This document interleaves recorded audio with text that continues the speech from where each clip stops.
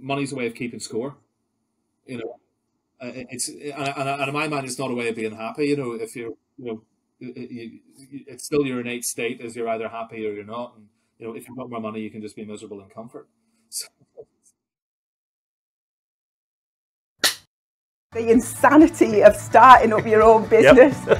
Every founder has a whole set of resources at their hand, but if you had a founder's toolkit, what would be the tools that you'd have in there? The first one is a bullshit detector. The fact that you're doing things that haven't been done before. people are everything. If you were to write a book, what would be its title? To paraphrase Bill Clinton, it would be "It's the people, stupid." The time that you want to give up is the time when it's most important not to give up.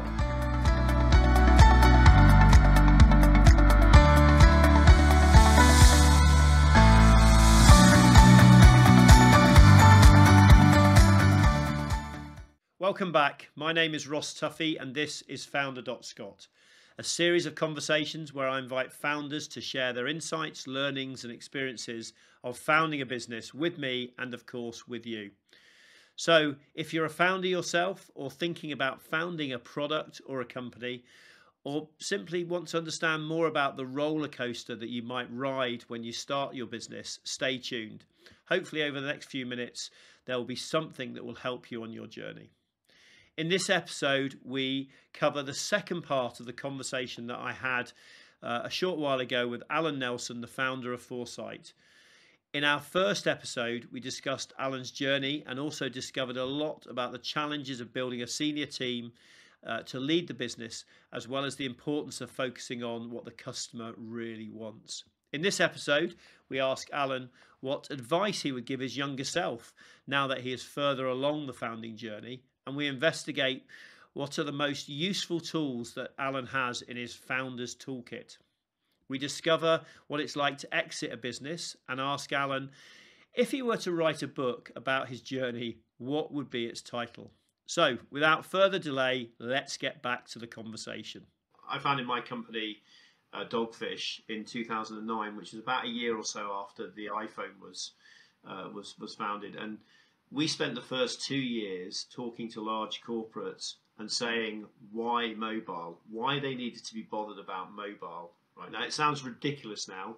You know, we're now 15 years further on from the founding of the iPhone, and people would go, well, of course mobile. But actually the first 2 years we were literally saying you need to be bothered about mobile because, and then suddenly it flipped into how mobile. So effectively we were making a market, or the market wasn't quite, well, the market was ready, but it wasn't quite ready, if you know what I mean. So, I mean, maybe that's in the hotel sector, you discovered, you found that as well, I don't know.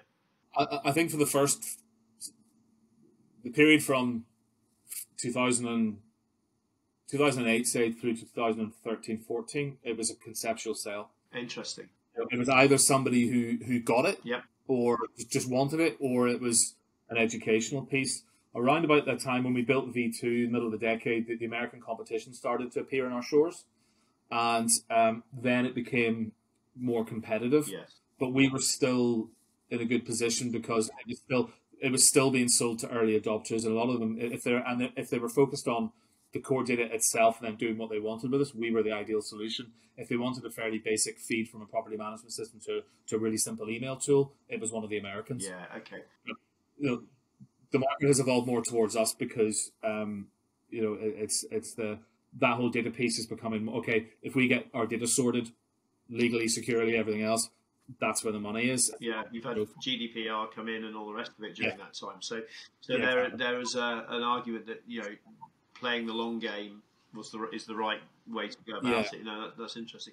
Let's go back to the founding journey. Your founding journey. Yep. So. What is it? Let's talk about being a co-founder or founder. What is it that you really enjoy about that role?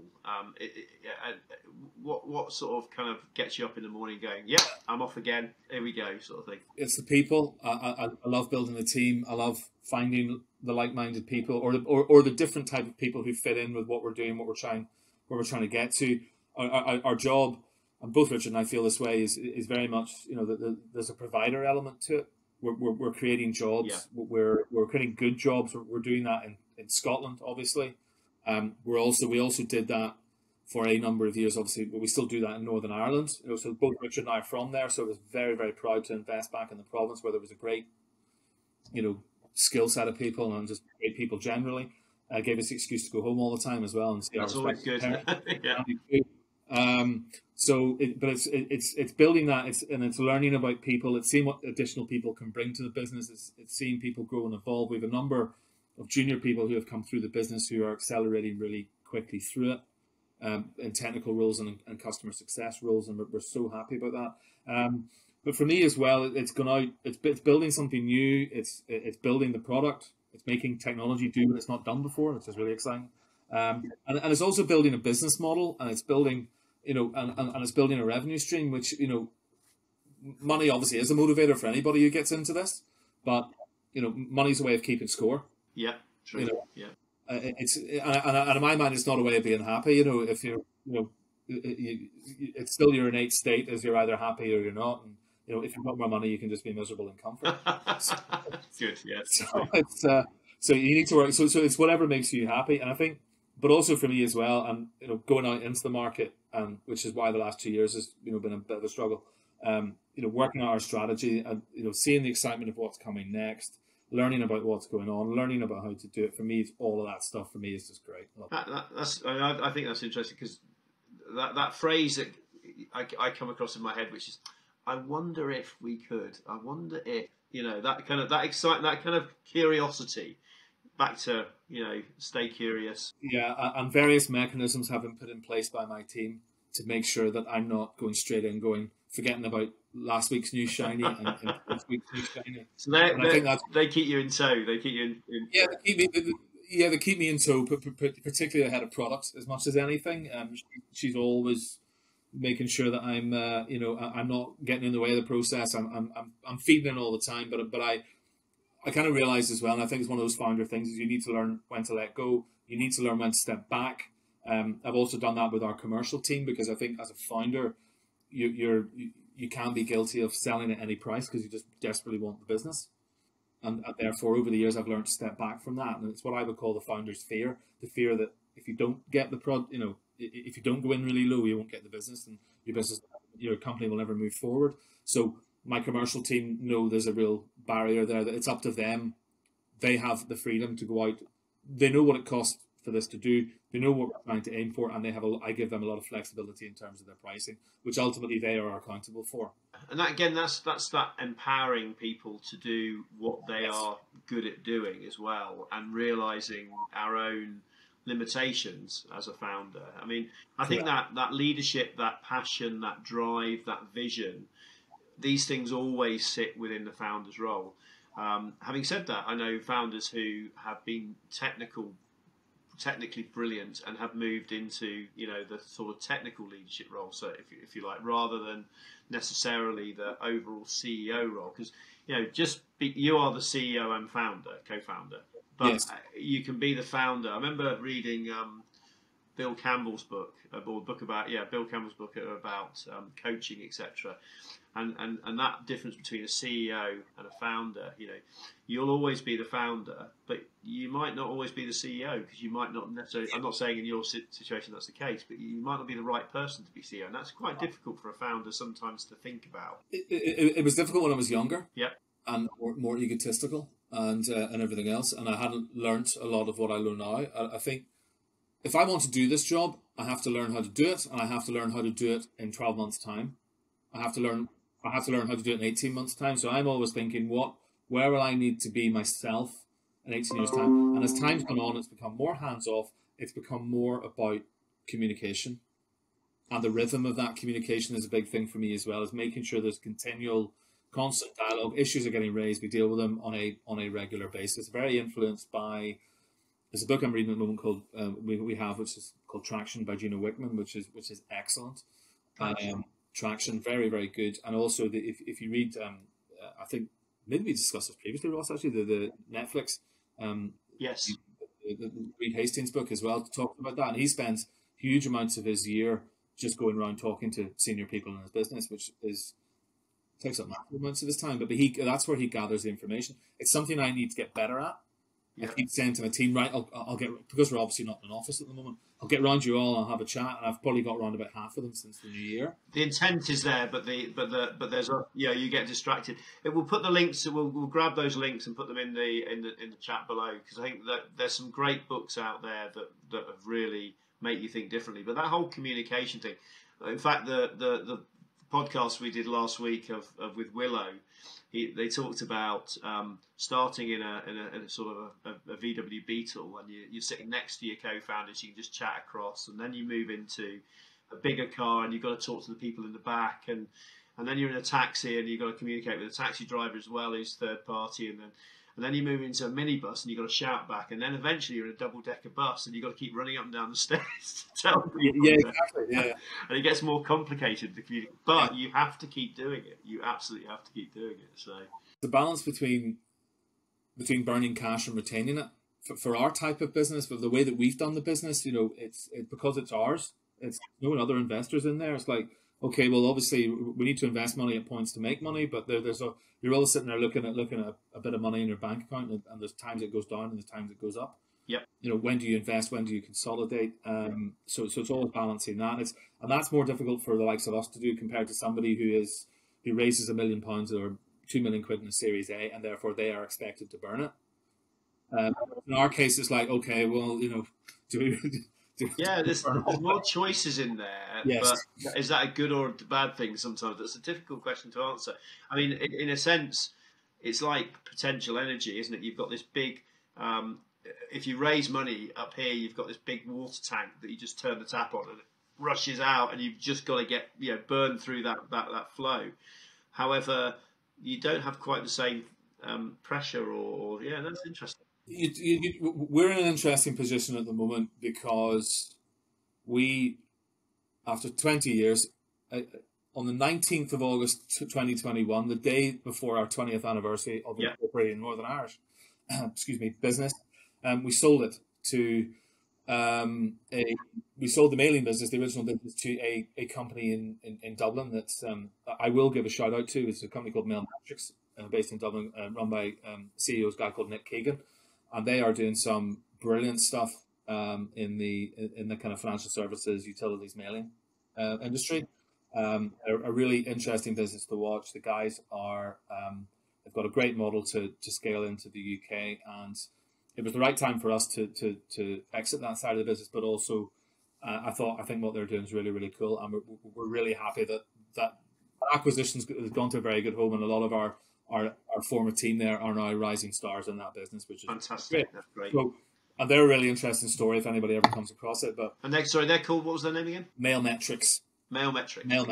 And but the interesting thing for us then is that what happened is, because as a result of that, we raised some money because we sold the business. So therefore, and the way that we legally structured it actually worked for us. We just loaded all the mailing stuff into the Northern Irish subsidiary, and off it went. So the consideration came through for that. It's sitting in our bank account and slowly burning at the moment. And that's the quandary for us, I think, as founders and shareholders. We've had this experience of going through an exit, got some money in, and it's not like raising, a Series A round normally, because we would expect it to invest that heavily as quickly as possible. Where we're looking at it going, that's 20 years worth of. That's in Richard's case, it's 30 years worth of work.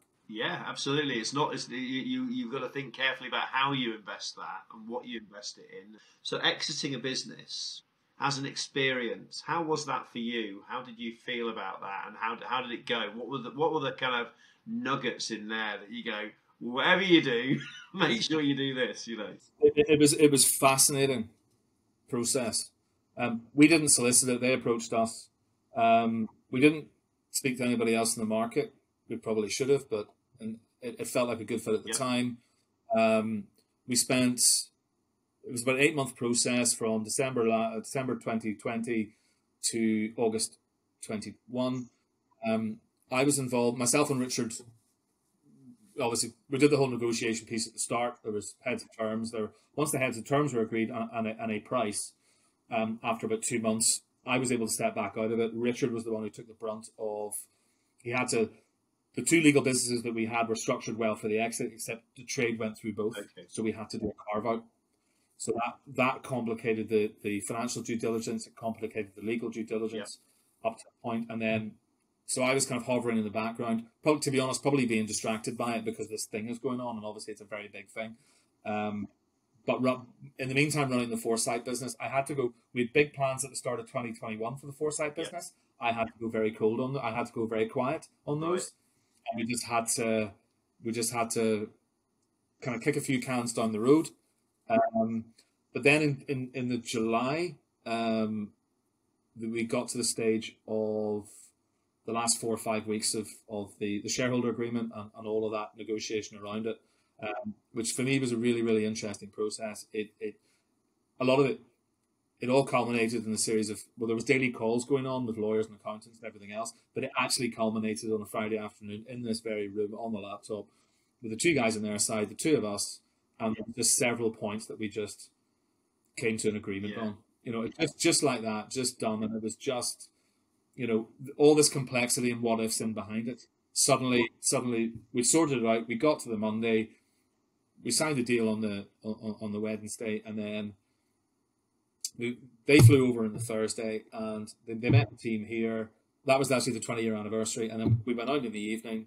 We had a great night out, and they were going to meet our Northern Irish team on the Friday, and my job was to make sure they were absolutely hanging out, and they were. So that was great. It was all lovely, and you know, my learnings from the whole thing was it's a very human process. It should come down to the founders, to the key decision makers, to actually strike a deal, and then in behind it comes the lawyers and the accountants. We had excellent advisors in Northern Ireland, Northern Irish founders.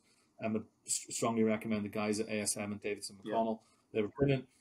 And what that said to me was, make sure you match the size of the advisors to the size of the deal. Interesting. If you're doing a small deal and you're using one of the big four accountancy firms, you're probably going to end up with a junior member of staff working on your account. If you use a smaller firm, you end up with either a partner working on it or a partner very close to it. And I think that really helped. Yeah. I found when I sold Dogfish, we sold to Insights in Dundee, and we actually used Thorntons, who are a big organisation, but they were very good. You know, they were very focused, and we'd never been through this before. Like, you'd never sold. I don't think you'd sold a business before. Had you sold a business? No. So it's a completely new thing, and the amount of administration behind it is huge. It's huge. I mean, I said to my ops director, for the next 4 months, this is top of your list, basically. And that then took him out of the business, which was obviously a challenge on the business as well. So you've got to continuously run the business, as you say, with Foresight. So there is, that you've got to keep. It's more work. You can't not run your business. You've got to run the business as well at the same time. So. Yeah, it probably helped with Richard being the CA. Yeah, absolutely. And we also had succession in place in our director in Northern Ireland at the time, who was already running that side of the business. So there was things that had happened. But in terms of having the accounts ready, having the legals ready, there was a lot of work that had to happen almost reactively. And that would be my advice: is if you can, get your house in order, and also get your own shareholding structure, your tax structure correct. Because it takes time for that to work through the HMRC, a couple of years, to be honest. So therefore, get all that sorted up front and be very clear you have all your contracts in place and everything else. It becomes easier when a suitor arrives. Somebody once told me, your company, if you have the intention of exiting, then effectively your company is for sale the day you start it. So actually, all of those things, you're managing all the administration and keeping all the employee contracts and all the shareholder agreements, etc., making sure they're all in place saves a lot of heartache at the end there. So, but that was their view. So, we've got just a short time left on this. Just thinking about, if you were to look back on your younger self, and you were to say, what might I do differently, and what advice would you give the younger Alan as he comes through that start of his career, and particularly the founder journey? It'll take longer than you think. Yes. A lot longer than you think. I think, you hear about overnight successes. Someone wins a gold medal at the Olympics. Never heard of them before. Wow, isn't that brilliant? Where they come from? They spent 10, 12 years getting towards this. I think celebrating the wins and reflecting is very important, because it takes time to build up a business. Takes time to build up a revenue stream. I mean, we've now got a very solid 7-figure revenue stream. And that's great. It's a lot of money, but it's a lot of cost as well. But that takes time to build up, and therefore sometimes sit back and go, actually we are achieving. That's fantastic. But how do we get to the next stage? I would say surround myself with the right people. I think over the years in our business, not that I was in control of a lot of it, that there was maybe some people we had in the business that actually just weren't the right fit for the business at the time, or ended up in positions in the business where they were operationally exceptional at what they did, but strategically they probably shouldn't have been in a leadership or a strategic role. It just muddied the whole water. So that's something I've learned. Get personal recommendations of who to work with. Find the experts. Use your network. Build your network. Use your network. Find the experts. That's a really powerful thing. That whole network, that peer-to-peer thing, and ask. Don't be afraid to ask the question. So I mean, and from our own perspective, we probably should have split the business operationally a lot longer, and split the, we should, because I probably needed the focus as much as anything else. There was always this other thing that I was looking at over the years and involved with, and in hindsight, I'd probably rather have split the business, left that with Richard, and I would have just focused mainly on the Foresight product, which is what I'm able to do now, and it's been a revelation. You found that position, that state that it really meets what you need and your skills and your passions as well, which is phenomenal. So just thinking through, every founder has a whole set of resources at their hand, but if you had a founder's toolkit, what would be the tools that you'd have in there? Have you got any sort of nuggets for that? It's just not so much tools, more advice. I think a stable personal life really helps. So family and friends. I mean, my wife particularly over the years has just been a fantastic foil and a fantastic source of advice. I mean, she's a teacher, 20 odd years experience. So therefore, you get from that vocation, you get a lot of appreciation of people's psychology, and that helps dealing with people. You could that's reflect, but also her support and the wider family support.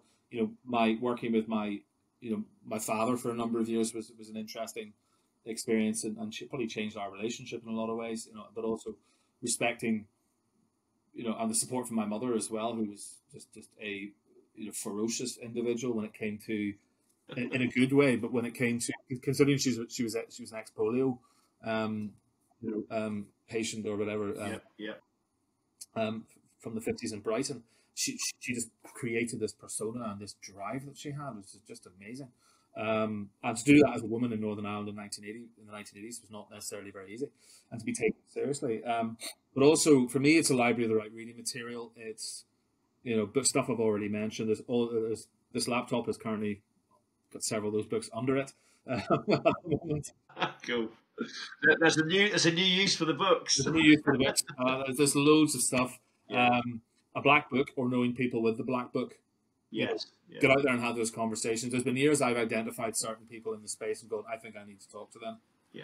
And I've found my way to get to them. So you are very good at reaching out to networks. I mean, my experience of working and speaking with you're always asking the question, do you know, what about, can you help me with, that sort of thing. And that's a really powerful capability to do that. So. I'll go back to a brilliant quote I heard from Gregor Lawson, who's one of the guys who founded Morph Suits. Okay. Back in the day, and grandson of Bill McLaren, for anybody who's interested in the rugby. Oh yeah. And he was speaking at one of the startup grind events, which again is another type of thing people should go to. And he said, look, his job as the founder was the sales and marketing commercial end. And he said, look, you go out there and you have conversations, and you have thousands of conversations, and you look for the conversation that takes you on 2 years. Yeah. And quite simply, for me, that's what you need to be able to do. For some people, it's dead easy. For other people, it's not so easy. And there's been times over the years, for me, it's getting the confidence up to actually go out there. And, and Richard and I both, over the years, sometimes it's easier to sit in the office and just do stuff, whereas actually you need one of the founders needs to get out there, and that needs to be me. Think about it. Think about the conversations you've had in business that led to a large contract, that led to you deploying a piece of functionality or a strategic opportunity, or indeed maybe even your exit. So, Alan, if you were to write a book, what would be its title? To paraphrase Bill Clinton, it would be "It's the people, stupid." You can't do anything without the people, whether that's clients, suppliers, vendors, obviously your team, obviously your founders, and it's people who will help you get to where you are. I saw a brilliant thing at the Turing Fest a few years ago, and to mention the Turing Fest, I think it's a fantastic initiative in terms of what happens in Scotland. So Brian and the team doing a great job there. I think it was the lady was the head of people at Nucleus Financial, who are an interesting business in themselves.